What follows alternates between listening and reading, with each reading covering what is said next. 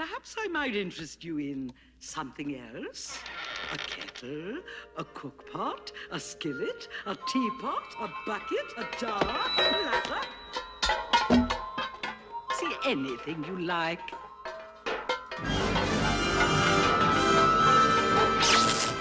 I don't believe it.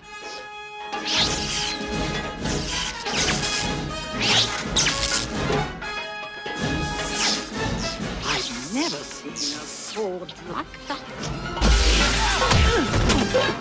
I've got to have that sword. Listen carefully. We'll trade the cauldron for the sword. But what can they do with the cauldron, Urdu? Nothing. That's the point. Don't you see? We'll end up with both the sword and the cauldron. Brilliant. It's decided then. You shall have the black cauldron. You mean you'll give it to us? That's not what I said. You weren't listening.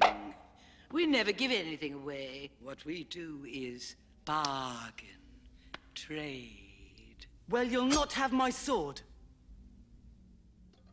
May I ask you, ladies, to perhaps consider this magnificent harp? A harp? When we want music, we send for the birds. What would we do with the simple harp? Well, Gurgi, we're traders. Punchings and munchings. Who would want... Hold it, sister. Not so fast. All right. I know what you want. Yes? No, Taran. No. It's our only chance. Here is my sword. Take it. Is it your own choice, duckling?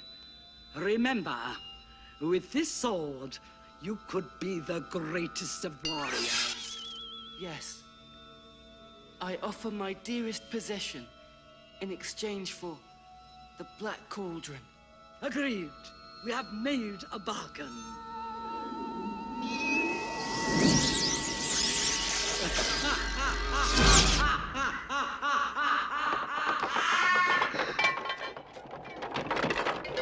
Look out!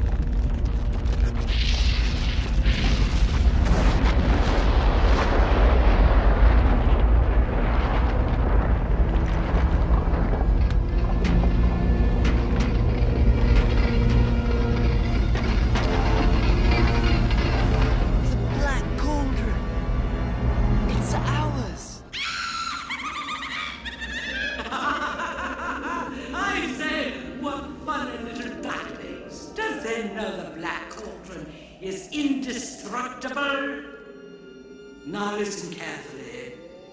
The Black Cauldron can never be destroyed. Only its evil powers can be stopped. Then there is a way. But how? A living being must climb into it of his own free will. Gurgi is bold and brave. He will climb into the evil cauldron. However, the poor duckling will never climb out alive. Yikes! Look here, madam. Don't forget we had an agreement. Yes, you said we could have the cauldron. Of course we said he could have the cauldron. It's not our fault you can't do anything with it.